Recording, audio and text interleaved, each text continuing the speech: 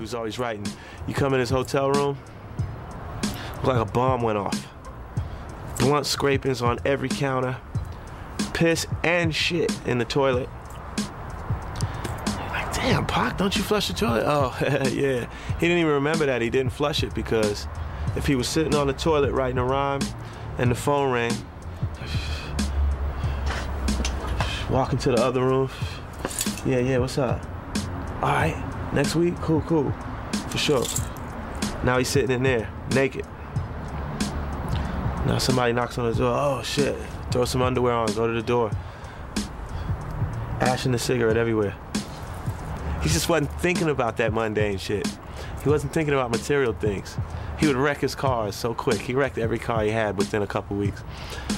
You know, the cigarette ashes and leaving the beers and cleaning up.